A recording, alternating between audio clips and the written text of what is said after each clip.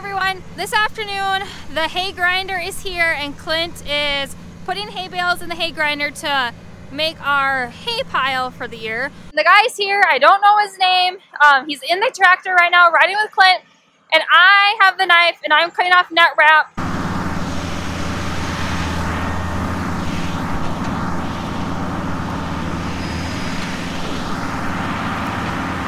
So I just hold it like that and it comes off. Net wrap is awesome for preserving our bale qualities. So when it rains after Clint puts the hay bale up, the bale doesn't get wet and it helps protect from snow. But whenever we feed a round bale, we cut the plastic net wrap off because we don't want our cows to have this in their stomachs. It's really easy to take off and it's really quick. The machine is called a hay buster. It's pretty cool.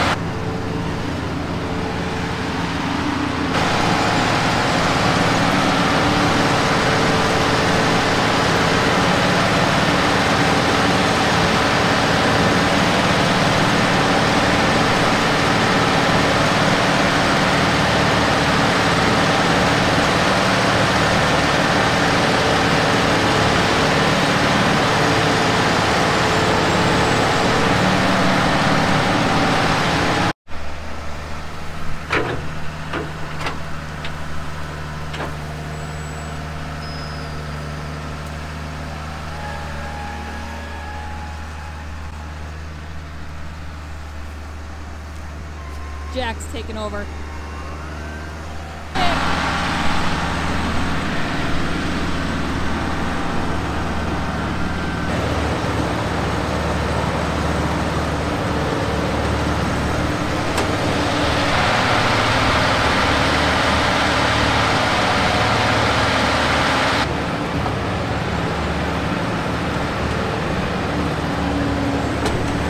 It's December 9th today, and it was 50 degrees. Like, that never happens. It's beautiful. We have no snow.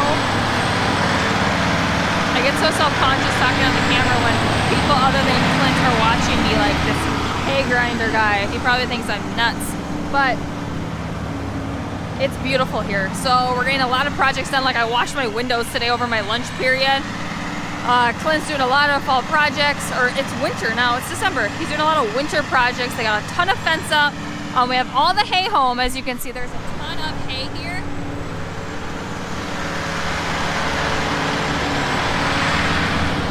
It's like a hay fort. It's everywhere.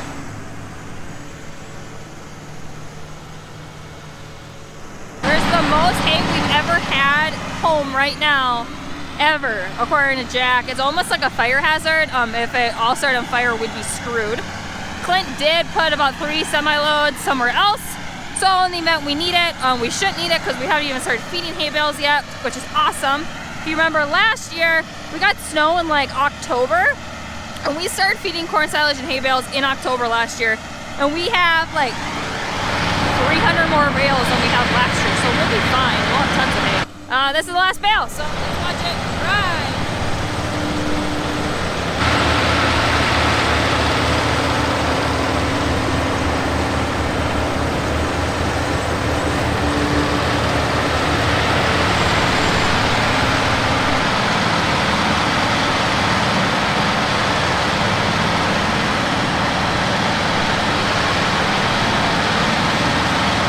Tell us what we're looking at, Clint, since you are the hay freak. It's a mixture of German hay millet and third, fourth, first, second cutting alfalfa. Basically anything that was a little too dry for me that's going to fall apart in the bale feeder or the bale processor is just going to be turning dust. We grind it up and make such a fine ration. So you literally see here, it's just powder.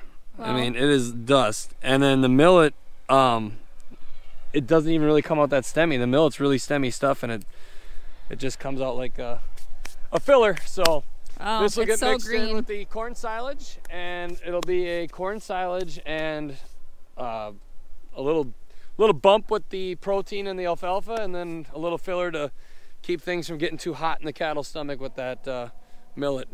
Keeps them tight. And you can see here, so like you can see where kind of like the millet bale. So a lot of the alfalfa, the last alfalfa bale is a 4th cutting.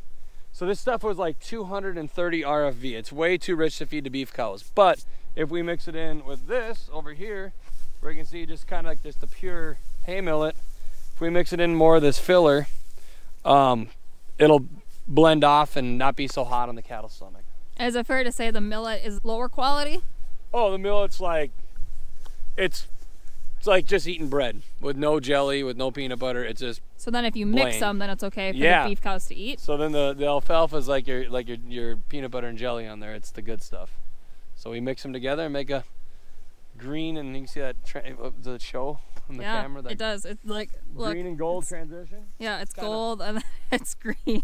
It's kind of what we're mixing. The goal is, and then I filtered it all the way through. So I was doing 2 alfalfa bales to every millet, and I was mixing them. Yeah. So it's like a Whopper. I prefer Big Mac. Big Mac, yeah. Yeah, sorry. Big Mac, Whopper, whatever. I've never had a Whopper. This is just pure fine. I feel like this will be a deer trap. Oh, yeah. I mean, this is basically summarized. You can see the gold and the green dust. I mean, that's how so fine. Looks like flour. That's how fine he's grinding it. Wow. Cool. Never seen that before, so that was fun to see. That should be enough feed for us to get through. Probably we'll have to grind sometime again by middle or end of February.